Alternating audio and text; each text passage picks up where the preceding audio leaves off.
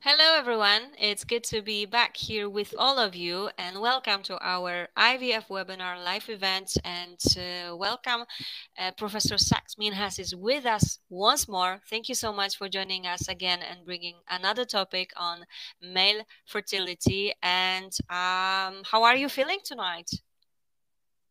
Professor Minhas, can you hear me? Very good. Very good. Okay, perfect. Yeah, I can hear you. Can you hear Okay, me okay? that's really good. And please Yeah, let us know that you can yeah. hear us loud and clear. We just want to make sure that all is okay. And of course, we will start our webinar with Professor Minha's presentation. This time, he will discuss sperm collection. And after that, as always, you will have a chance to ask your questions. So remember to just type those in the chat section and Professor Minhas will help you out with them, no doubt here. So don't hesitate. Anything that you have in mind, go ahead and type those in, of course. And as you know, there are over 300 IVF webinars on my IVF Answers already. So I just also want to mention that we are here every single day. As you know, this week and previous week, we were focusing and we are still focusing on fertility, male fertility, and we want to provide you with as many topics and as many interesting stuff as we can, of course. And well, I guess we can start with the presentation. Professor Minhas, ready to start? Yeah, fantastic. All right, perfect. Let's go ahead then. Okay, thanks very much indeed, Caroline, and thanks for the introduction. I'm actually surprised we have so many people interested in how to sperm collect, but I think it's an interesting area, and I'm a urologist who deals with male infertility, so it's kind of a subject that I'm very close to. It's close to my heart, but I thought we'd make this slightly different, talk a little bit about male fertility, why we sometimes have to collect sperm, particularly from kind of surgery and the kind of techniques that we use. So, how do we define infertility? Because I think male infertility is very important. We must remember that 50% of fertility problems are due to the male. So, it's defined as the failure to conceive after 1 year of unprotected intercourse. And it's quite common. It affects 15% of couples. So, that means 1 in 7 couples are affected by infertility. And almost 50% are actually due to the male. Now, it's interesting, azoospermia or no sperm in the ejaculate is found about in 20% of infertile men. And in fact, a sperm density or count less than 1 million, remember a normal count is 15 million, is found in is found in about 10% of men. So it's a significant problem. What we do know is fertility rates have very much declined in men over time. Since over the last 50 years, we think due to industrialization, sperm counts have gone down significantly. And we don't fully know why, but you'll see some data in the news presented about so-called endocrine disrupting chemicals, which might be an issue or problem. These kind of cause estrogenization of the male.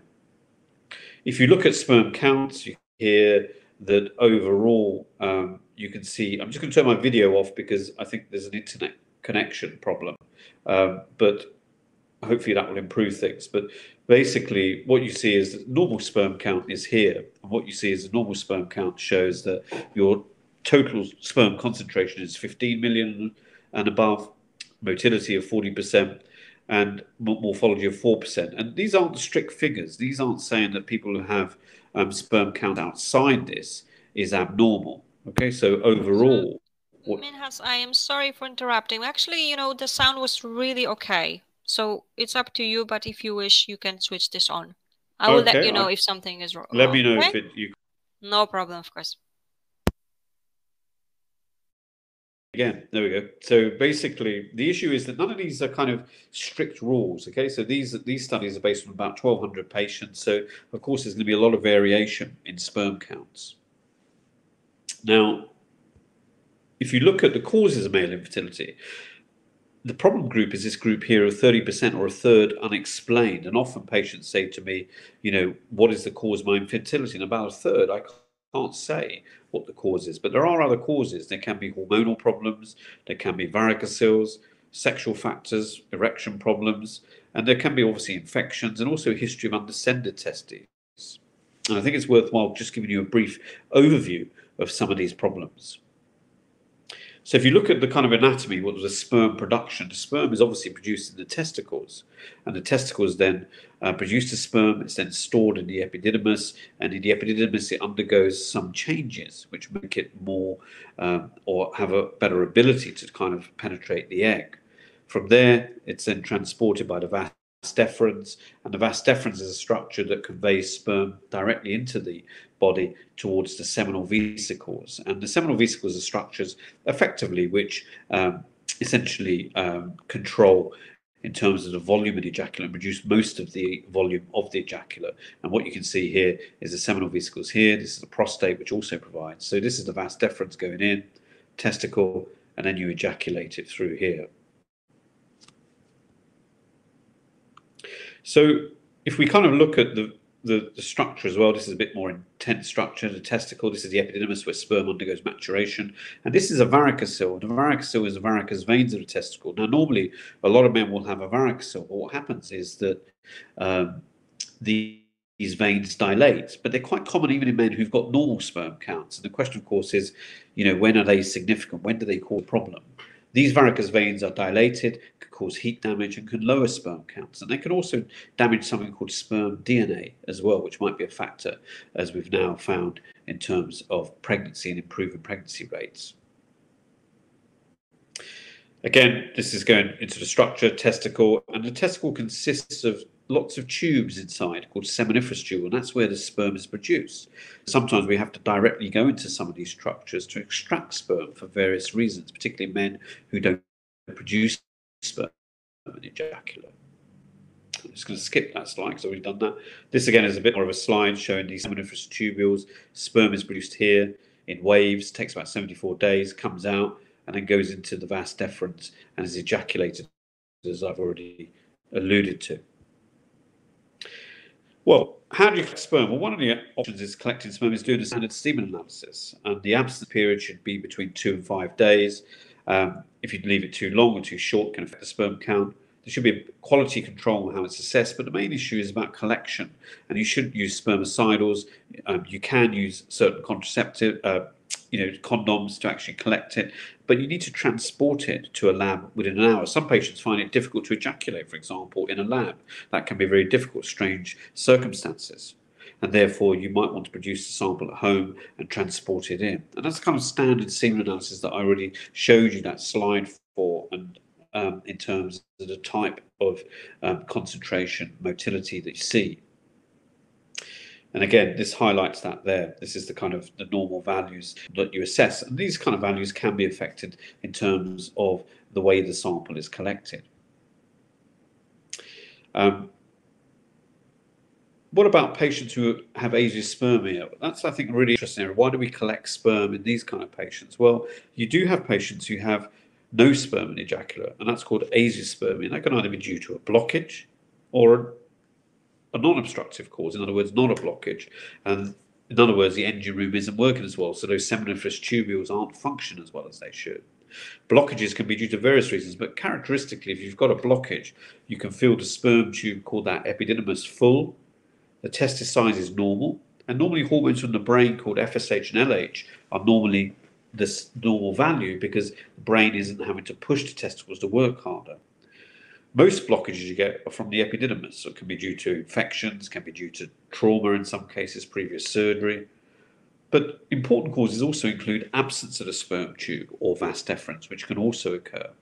And you can also get low ejaculation volumes or due to blockages near the prostate or the seminal vesicles, because that's where most of the sperm is produced. You also need to make sure that men produce low volume might have, or no sperm, because they can orgasm and don't produce any sperm because the ejaculate doesn't come forwards. They can have something called retrograde ejaculation. Retrograde ejaculation is very common in diabetics, where the muscle that contracts normally during ejaculation is relaxed due to damage to nerves, which then cause the fluid go back in the bladder. So it's very important to assess these kind of things in patients in terms of fertility potential. So vasolaplasia is very important because that's something where you get absence of the sperm tubes associated with cystic fibrosis gene carrier status. Doesn't mean to say that patients have cystic fibrosis. means that you've got a mutation in the gene that could cause that. And that's often important to exclude as a cause of blockages or obstructive azoospermia. But these are the various causes I've outlined. And so they can occur near the prostate, in the epididymis. They can occur in the testicle as well. And sometimes we have to go and retrieve sperm in certain cases. We're just going to move slides. What about blockages? What can you do about them? How can you change the plumbing? Can you actually reconstruct? You can. And certainly one of the most commonest causes for reconstruction that we do with no sperm is vasovasostomy, or what we term as vasectomy reversal. Some men might have had a vasectomy before, didn't think they were going to have any more kids, meet a new partner, and want to have a reversal of vasectomy performed. Some people have infections, and sometimes we have to join the vas deferens or tube to the epididymis, called a vasoepididymostomy. And very occasionally, patients have blockages near the prostate as well, which you can surgically deobstruct as well. Vasoepididymostomy, as I said, is joining up the vas deferens to sperm tubes. About 30% pregnancy rates can be achieved. And I'll just show you some pictures, what you can do. You join the vas deferens to the epididymis here, which is this tubule, which you can join it to. And that's the kind of finished product. Normally the blockage is down here, so sperm normally comes out here, but can't get through. So then you disconnect this tube and join up the piece to the epididymis here. And that's one cause of obstruction. At the same time, you can take sperm and retrieve sperm and extract sperm in those cases. And this is done microscopically under a microscope and takes about 3 or 4 hours to do, but is one option in terms of trying to reverse infertility in men who don't produce sperm. And these are some of the results. And when you reconstruct, it takes about a year before you get sperm fully appearing in the ejaculate in this case. However, perhaps less commonly and very rarely, you can actually get cysts of the prostate, which can cause blockages. So this is the ejaculation duct that comes through here. And what you can do is you can get blockages occurring, and therefore men have a low volume ejaculate and no sperm. And you can incise or actually de-roof some of these cysts, which can cause blockages. Vasectomy reversal, and some men want to have a vasectomy reversal, as I already alluded to. This is probably the most common cause of obstructive azoospermia or no sperm that we deal with. And in these cases, as you can see here, this is one of my patients. This is the cut ends of the sperm tube that's previously been blocked by vasectomy. And what I'm doing under here is joining up the tubes under a very fine microscope and looking. And these are the two ends of the tube. You can see the lumen. And it takes about 3 hours to perform, and this is joining them up. At the same time as this, we take sperm from the testicle to freeze, because we don't know if this join up is going to work. So we want to back up for patients in this scenario in order to extract sperm. So if you look at it, what are the two factors for vasectomy reversal in terms of whether it works? Well, number one is the time elapsed since the vasectomy. The longer it is, certainly over 15 years, the results fall quite dramatically. So if somebody's had a vasectomy within 5 years, then you've got a high probability it'll be successful. But we've also got to weigh up the female partner's ovarian reserve. How good is her fertility? So that's the other issue as well. So other reasons why we extract sperm or retrieve or collect sperm is not only blockages, but we'll talk about men who can't ejaculate for various reasons. Sometimes it's psychological. We try many mechanisms to try and improve that, giving them drugs to try and stimulate ejaculation, but this can be a psychological issue, and sometimes we actually have to go directly into the engine room or testicle to extract sperm, and that's called ejaculatory failure. Sometimes they have retrograde. Remember I talked about the ejaculate going back into the bladder, such as men with diabetes with low volume. Sometimes there's nothing we can do about that. We have to go and collect sperm from the testicle. But obstruction and failure of the testicle to work, in other words, non-obstructive azoospermia, are the two most common causes.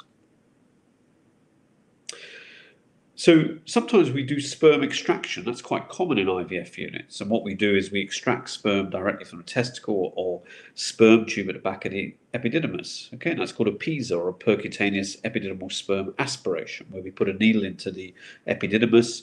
We do this if patients have got a blockage, and we can aspirate and extract sperm, which can then be used for ICSI treatment or IVF treatment, and very successfully.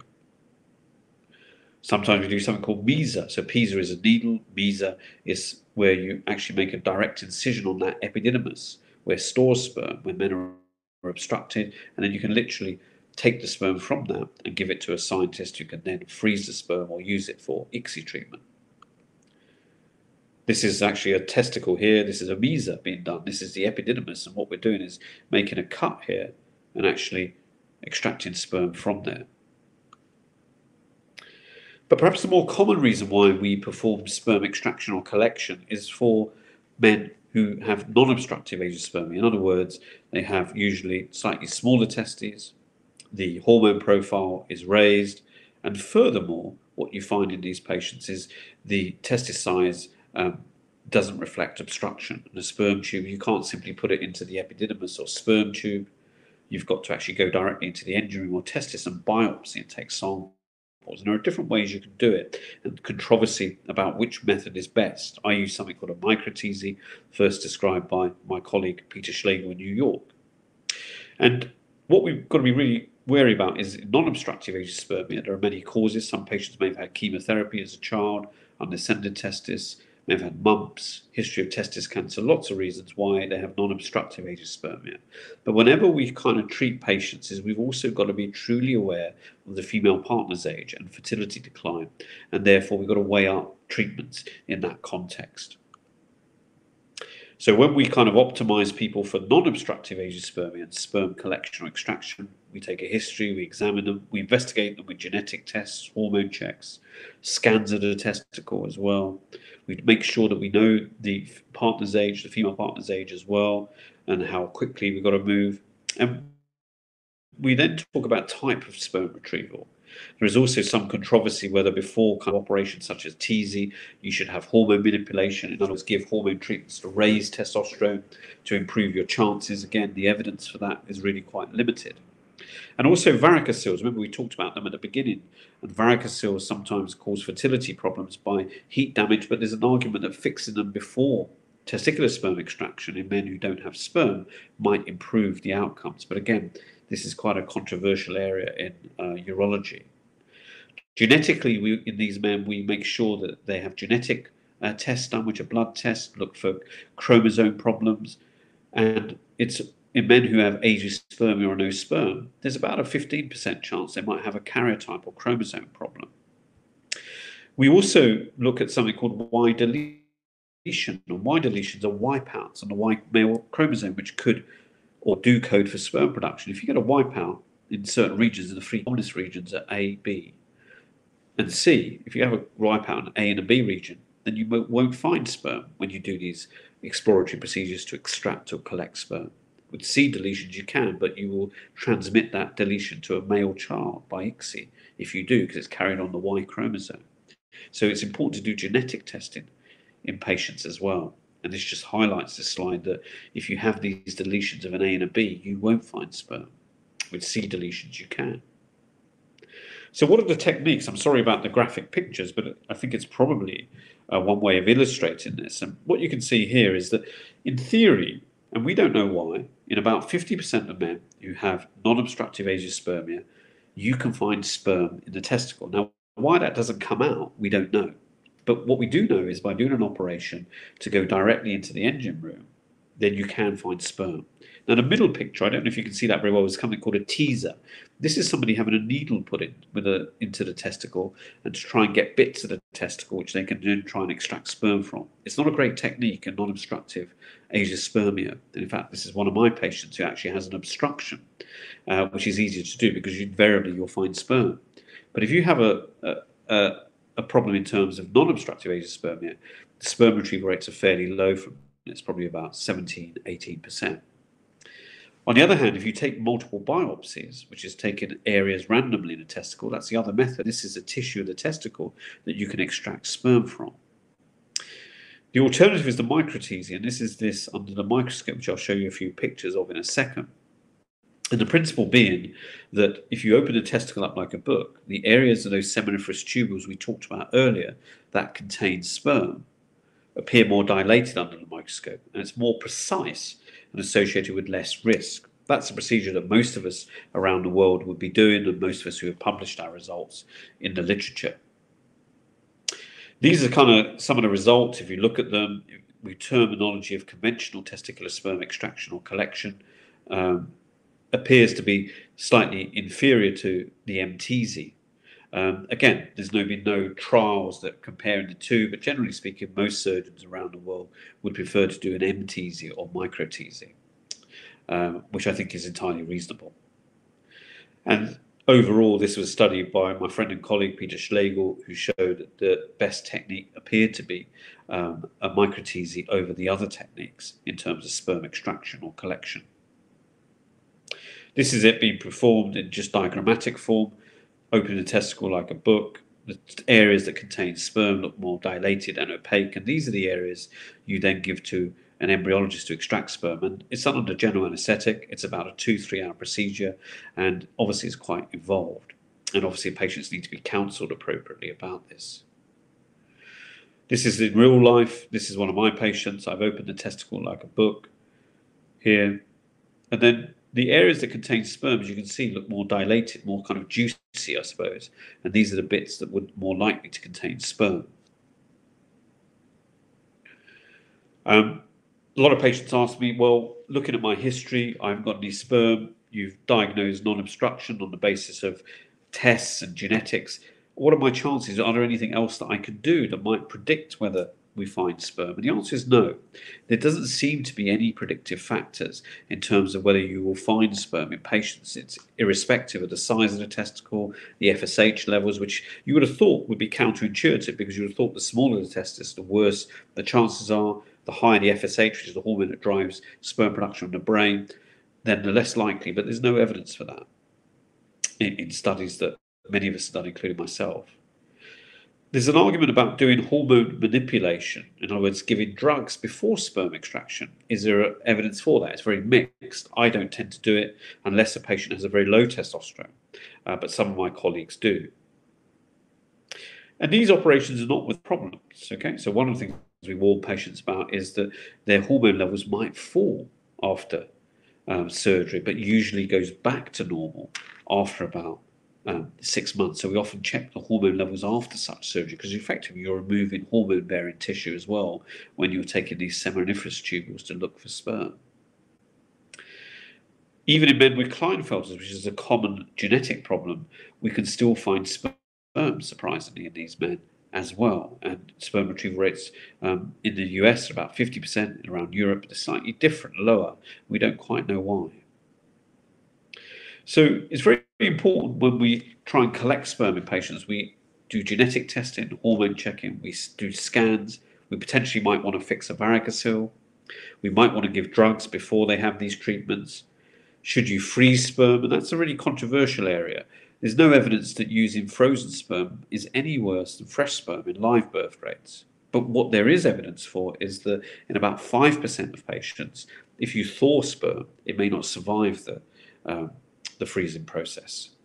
And also surgical technique is important. Do a micro-TZ, as I said, a lot of my colleagues do, but there are also some people who do the other techniques, and we believe that the sperm retrieval rates are higher and seem to be more or better with MTZ as well. So I'm going to finish there. You may have some questions to ask, and if there are any questions, I'm very happy to answer them. Thank you very much. Thank you so much indeed for yet another amazing presentation with lots of details again. But of course, that's what we are here for. So huge thanks for that. And we are waiting for some questions actually, because someone is typing. And while we are waiting for the question, actually, let me ask you one of the questions that I've heard a lot quite recently, because of what's going on with pandemic, etc. You have said that frozen sperm doesn't it's not different than the fresh, but have you seen that you are now working more on frozen sperm because of what's going on? No, I think one of the things, it's interesting what you raised, Caroline, about I think really talking about COVID, Yes. and I think from the point of view of COVID, we know that potentially it could affect your testes. And I've certainly had some patients who have had COVID and then developed testicular problems. Now, we don't know the full association, but if you look at studies that have been done in hospitalized patients, there is quite a lot of testicular damage, and therefore, undoubtedly, we think it does probably affect it. The studies that were done recently showed about 19% of patients, in fact, had very low sperm counts or no sperm after they'd had COVID. But again, this wasn't very well controlled, the studies. And there are many other factors. The patient's been in hospital, also had various drugs, and therefore we don't know whether it was the other effects or whether it was the COVID itself that was causing the fertility problem. Excellent. Thank you so much for answering my very first question. But of course, as you can see, our patients are typing the questions in right now as we speak. So let me go to the question from Karen that we've got. Okay, the first one. So if sperm sample is within normal range, would testing of FSH, LH be recommended or any other testing? No. So I think if the sperm sample semen analysis is normal and you're dealing with infertility, that's the kind of unexplained group we're talking about. So we wouldn't necessarily do FSH and LH testing in that group unless we thought it was a hormone problem. But that's usually if the sperm count is abnormal or there's no sperm. You've raised an interesting point about, is what we didn't talk about, and I know this is not the forum for this, but I think it's a useful message to get across, that we've got to remember that a third of patients are unknown fertility. You can have a normal semen analysis and still not be able to conceive. And the question, of course, is why is that? And I think more and more what we've realised, and I think the next question highlights that actually, is that it's DNA damage. And we think that in about a third of these patients, they may have DNA damage. So it's not just about what the sperm looks like on a semen analysis. It's also about the sperm integrity in terms of DNA integrity, which has become much more of a novel tool that we use now in testing, because there are factors that can cause DNA damage. And perhaps I can answer that in the next question.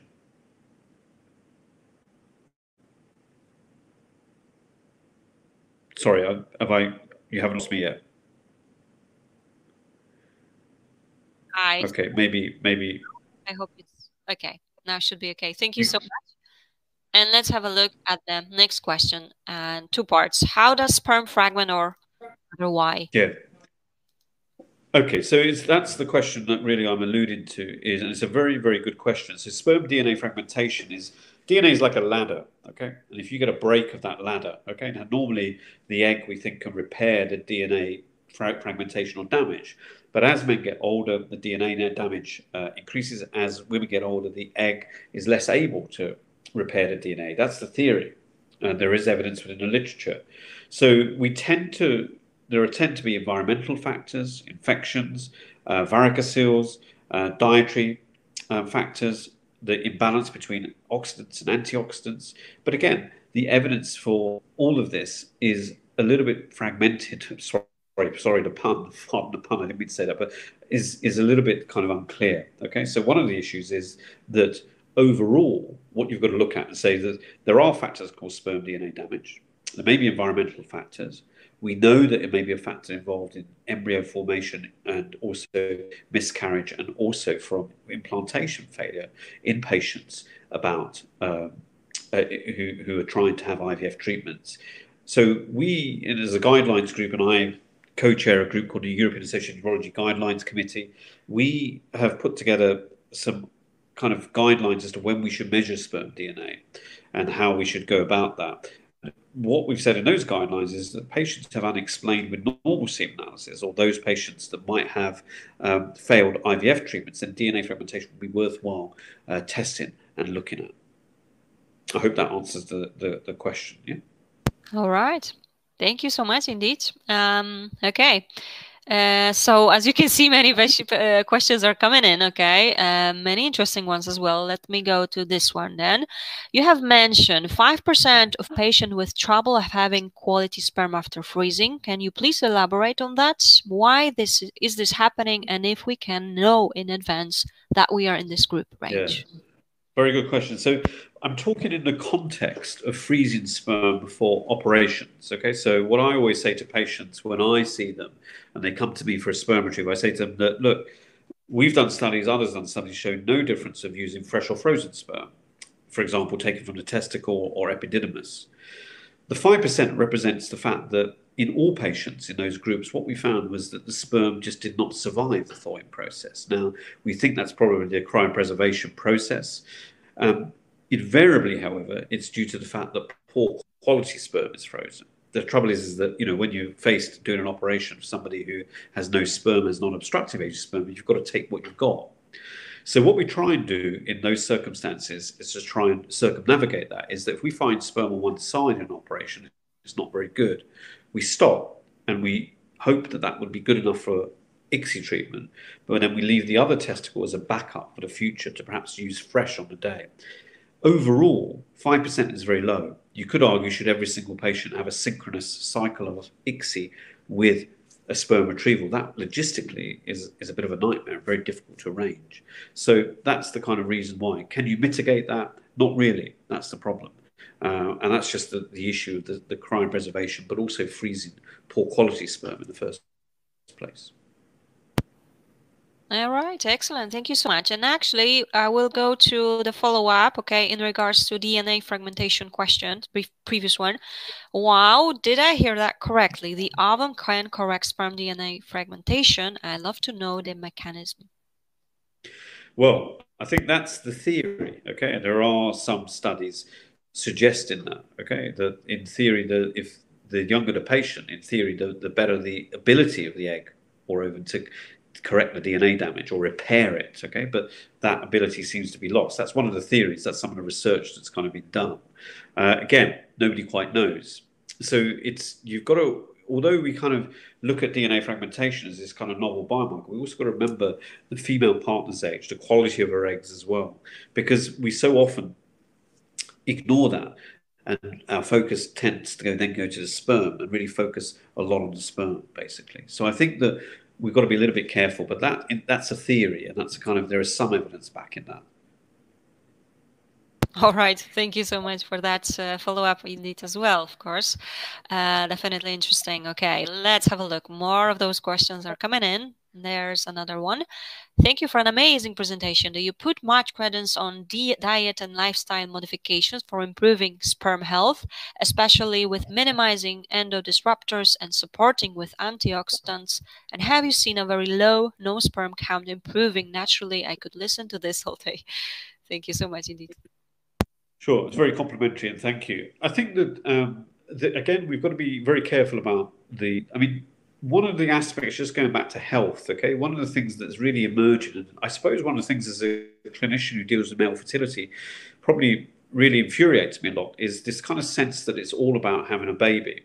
And the reason why I mention that is that we know that men with infertility problems have a much higher risk of cancers and cardiovascular disease related sometimes to hormone levels. So when I refer also to not only about trying to improve sperm counts, but also it's about health, long-term health, counseling patients, informing them about potential problems. There are many causes of infertility in men, and therefore long-term they could have effects. So to give you a simple example, men who have undescended testes may have low sperm counts, but long-term they are an increased risk of testis cancer. In fact, 4 to 10-fold according to studies. So often infertility is not just about children. I know that we all want to have them, but ultimately we've also got to be a little bit wary. In the context that we're talking about in terms of fertility, diet and lifestyle, yeah, there are evidence about smoking, alcohol. Again, we've got to be a little bit careful about the kind of levels of evidence that there is. Of course, you mentioned endocrine disruptors or endocrine disrupting chemicals, which is the association or exposure of certain chemicals that have estrogen effects potentially, which then have long-term kind of transgenerational effects in men. This is due to in utero exposure as well.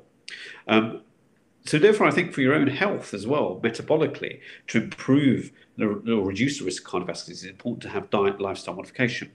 In terms of sperm and what happens to sperm long term, there is some evidence, of course, that some of these manipulations do help. But the problem is the levels of evidence and the amount of research that goes into this is limited.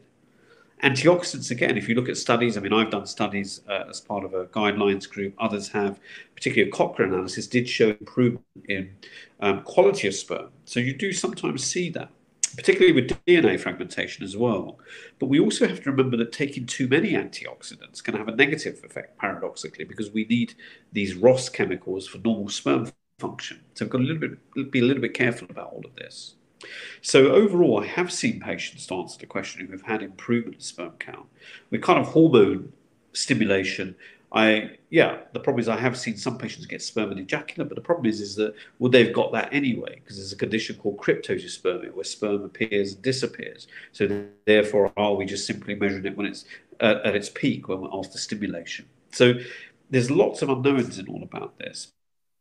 But certainly there is nothing wrong and there's nothing harmful in modifying your diet, Mediterranean diet, exercising, taking out caffeine.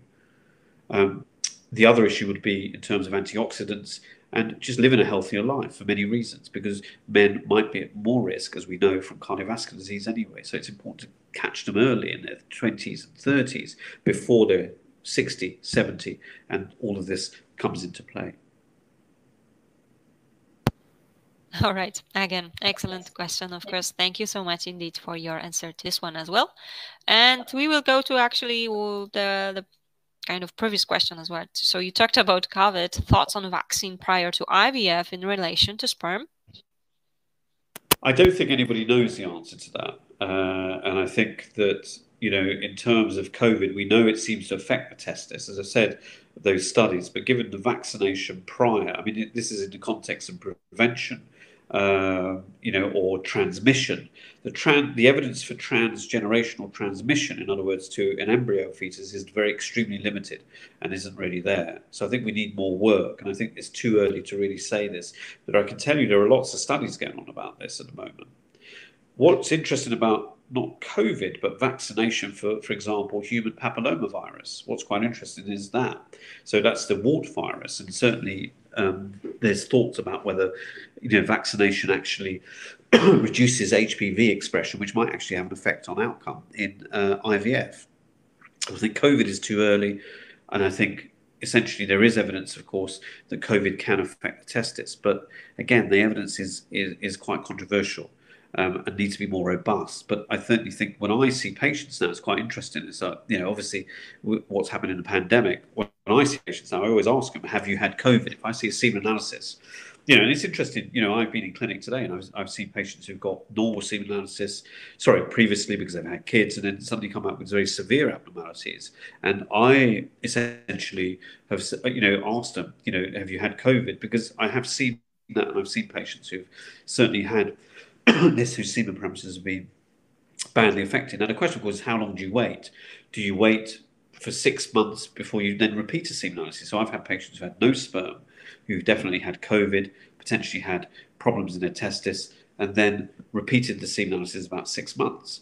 And that's what I'm waiting for at the moment, because it's too early to say that. So I think it's a very, very interesting, an intellectually thought-provoking question, which at the moment we can't fully answer due to data. Of course, understandable. And actually, one more on that, okay, similar. So let me just show you this. For females who have had COVID, have been any studies to show fertility have been impacted? I don't know that. I mean, there were the original first studies were obviously done in China, but I don't think there's any evidence, as far as I know, about that in terms of fertility potential. But of course, it's not my speciality, but not that I know of. All right, of course, that's understandable. Thank you so much. Okay, let's have a look at the previous question. So, wouldn't you want to freeze anyway to prevent repeat of surgical retrieval? Yeah, I mean, I was only talking in the context of freezing sperm because as an isolated procedure. Because if you think about a patient who doesn't have any sperm and ejaculate and doesn't know if you're going to get sperm from a testicle, there are two things you could either do. One is you either say to them, "Okay, we're going to do an operation on your partner. We're going to try and extract sperm. If we find it, great, we're going to freeze it. And if we don't find it, then of course you have an answer as to potentially the way forwards for yourselves. And although disappointing as that may seem, the alternative is saying to them, look, you could do a synchronous cycle of ICSI, and we extract the eggs from the female partner, and the male partner has surgery on the same day." The question, the problem there is, we know that in 50% of non-obstructive agiosperm, it's different, of course, with obstruction, but in 50% of non-obstruction, we won't find sperm. So what do the 50% who've gone through a cycle of stimulation do? Do they then freeze the eggs? Do they then have a donor backup? So the context which I was talking about freezing sperm is, yes, we would, once we found sperm, on a fresh cycle, want to freeze sperm, And on a frozen cycle, we would freeze sperm anyway. So we would freeze what we've got because it's almost like gold dust, because actually we've got to use that. Amazing. Thank you so much once again, of course. And let's have a look, okay, at the question from Sayuri. We have morphology issues, 1% good quality, I think. Will this be the same on every cycle? Well, that depends. Okay. So again, we talked about lifestyle modification, looking at various causes. Now, the problem is abnormal forms. It's a really controversial, difficult area. We talked about this last week, in fact, with a huge amount of variance in reporting. I've seen labs who, you go to one lab and they report 0% normal forms. They've gone to another lab and they report, normal forms, which is above 4%. And it really is, particularly upsetting, because you're kind of left in a situation where you've got normal other parameters, and the problem is what do you do with these isolated abnormal forms? Is it significant? Of course, there are drugs that can cause abnormal forms. Of course, there are congenital problems. One in particular called globospermia. But as an isolation, you would normally expect all the other parameters to be abnormal if it was significant. So to kind of try and bypass this kind of difficult area. Because if you think about it, if a sperm may look normal to one person and abnormal to another one, strictly speaking, it shouldn't be like that, because it's done on strict criteria called a Kruger criteria. But it does happen. So one of the issues is that how do you kind of report this? So to try and bypass that, take out the abnormal forms out of the equation as a sort of a factor that is confounding, then what you can do is you look at total motile count, which is the volume multiplied by concentration multiplied by percentage motility, to get the total motile count, which we think is probably a better indicator of fertility potential in patients. But it's a very good question, and that's the problem. Now, in theory, as I said to you, the probability is that you don't know whether somebody with 1% normal forms is going to be fertile or non-fertile. What the key about all of this is that patients been trying. I've seen patients who get pregnant who do semen analysis before they get married, at 3 months before they've been trying. But you've got to remember the definition of infertility, and that definition of infertility is the inability to conceive after 1 year of unprotected intercourse. And 75% of couples conceive by a year, 95% by 2 years. So if you kind of do a semen analysis, you kind of got to open up a can of worms, because if you do it pre-marriage or you do it 3 months in and you find, in fact, you've only got 1% normal forms, that can have a huge psychological toll on both of you. And does that necessarily mean to say that you're infertile? No. And so I think you've got to be a little bit careful about over-interpretation of what we term as isolated teratospermia, which is what just having isolation abnormal forms is. Sorry, I hope that answers the question. All right. Again, thank you so much indeed. Okay, let's have a look. Next question is up. So what causes slow or lack of liquefaction, and is this a concern? Yeah, so liquefaction is thought to be allow the sperm to kind of confer the motility or movement, and occurs. Liquefaction is normal. Again, it's not something that I particularly have seen, if I'm honest, in many years of doing this. And I think that one of the issues is that liquefaction of sperm occurs due to an enzyme called PSA, which is produced by the prostatic specific antigen, which is actually a marker for prostate cancer, and it's a protease or an enzyme which liquefies the ejaculate, and that's the process by which it occurs. If you stand in an ejaculate, normally it will liquefy. And you see it become runny effectively. Again, the association and its effects in terms of fertility are largely unknown in many ways, and a lot of more work needs to be done in that area. Is it a concern? I personally would not see it as a major concern, because effectively we don't know, effectively what the role of liquefaction is fully in terms of sperm function, but we think it is involved in the sperm's ability in terms of motility, in terms of the female partner when it's in the female genital tract. All right. Again, thank you so much indeed. Okay, let's have a look. Next question is a different one this time. Can you please tell me more about gonadotropin? Are they really working? So I think you're referring to, please correct me if I'm wrong, to hormone stimulation. in the context of having azoospermia or no sperm or hormone therapy. So just to very briefly tell you how that works, you effectively, what you could do is you can effectively, in some men, people argue giving gonadotropins, which is FSH and LH stimulation, to raise testosterone, potentially stimulate sperm production in that way. The other way of doing it is with anti-estrogens to stimulate FSH, LH, gonadotropins to stimulate testosterone and sperm production. Again, the evidence for these is quite limited. And the problem is when people do trials, they don't really use controls. They use the patients themselves. As I said, some patients produce sperm, appear and disappear. So do they really work? We don't know that. And we're doing a study at the moment, interesting analysis of the data and literature, which I can't, because of confidentiality reasons, tell you the result of that at the moment. Suffice to say that the data is really quite mixed and very difficult to interpret. So what we've done is a meta-analysis. So hopefully in about a month's time, we'll be able to share that data.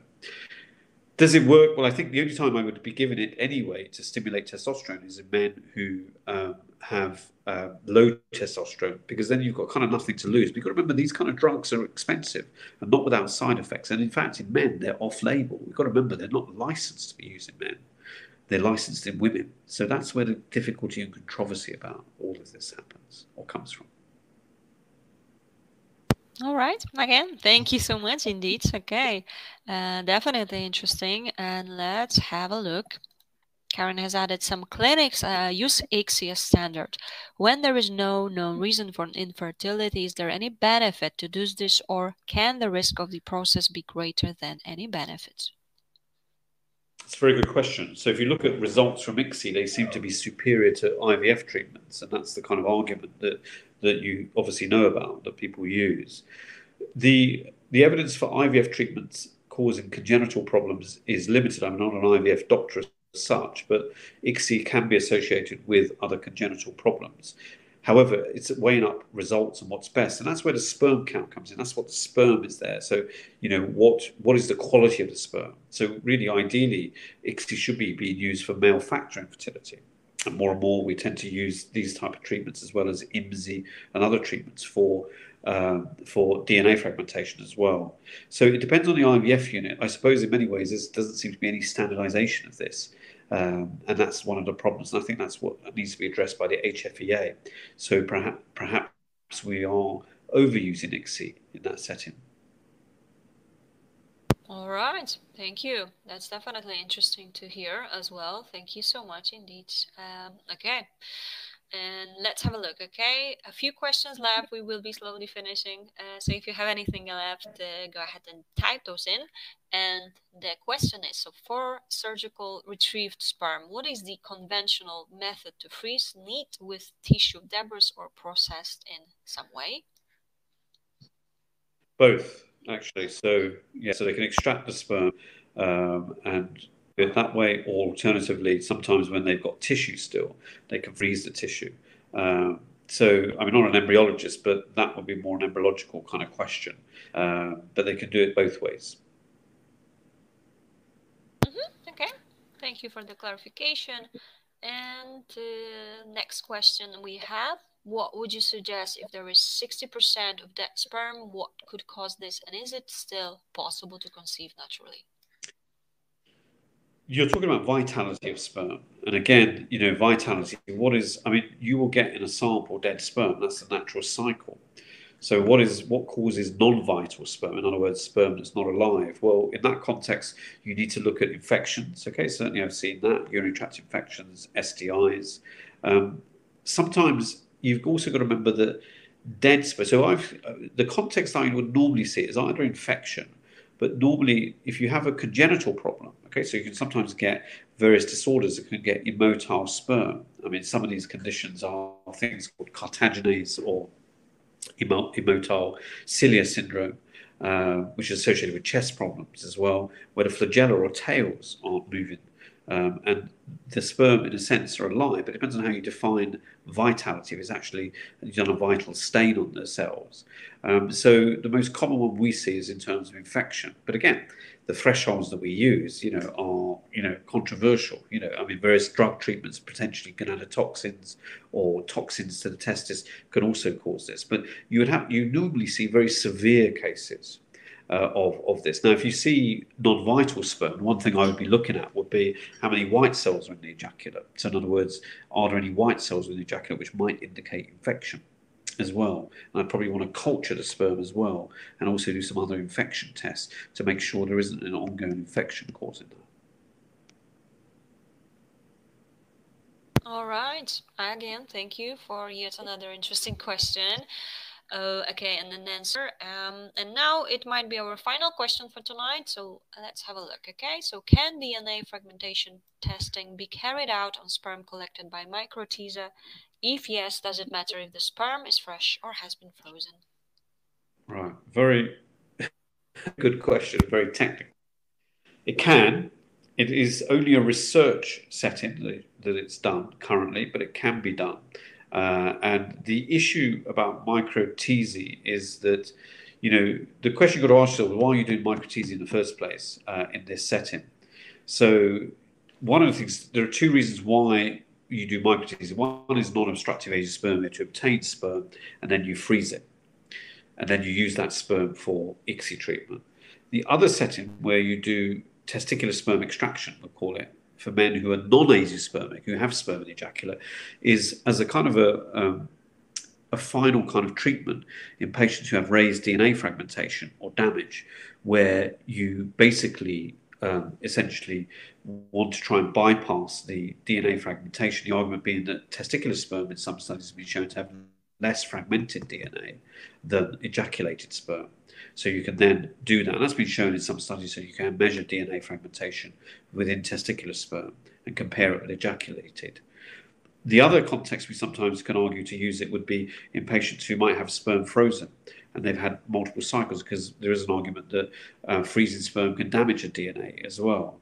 And they might want to do it to see whether, if they're failing embryogenesis or failing IVF cycles using frozen sperm, is it due to the DNA damage of the sperm? In effect, though, the problem is that in patients who have these kind of problems, it's like gold dust, because again, you've done an operation to extract that sperm.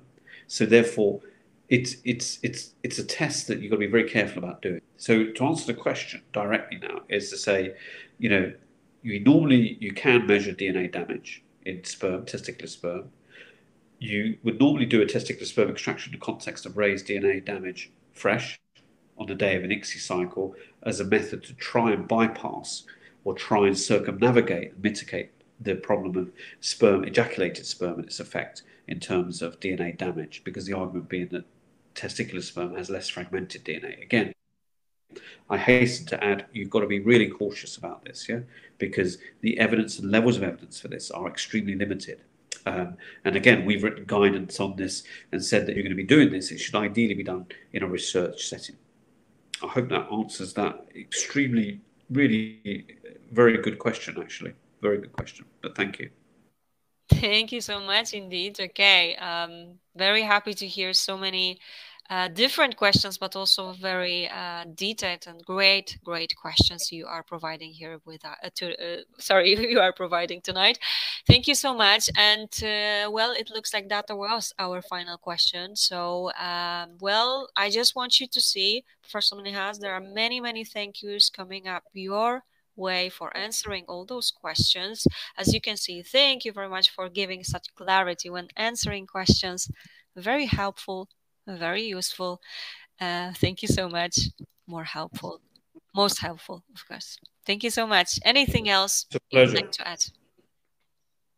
I think the questions are amazing. Absolutely amazing. I've got more interesting questions than perhaps people that sometimes I train. So it's fascinating, and it just shows you how people, shouldn't be underestimated in life, because ultimately, patients should be treated with the kind of dignity and respect that they know enough. And I'm very impressed, actually. I mean, and I hope it's been useful. But thank you. Definitely useful. Thank you so much, Edith. I think those comments speak for themselves, really. So, definitely helpful. Thank you so much, everyone, for joining us. It's been a brilliant session indeed. And I'm glad that we are discussing all those topics and you are still coming in here and asking the questions. Great questions as well. Professor Minhas, you've been brilliant as well. Thank you so much. And I do hope that we My will pleasure. simply have another webinar with you. That's for sure.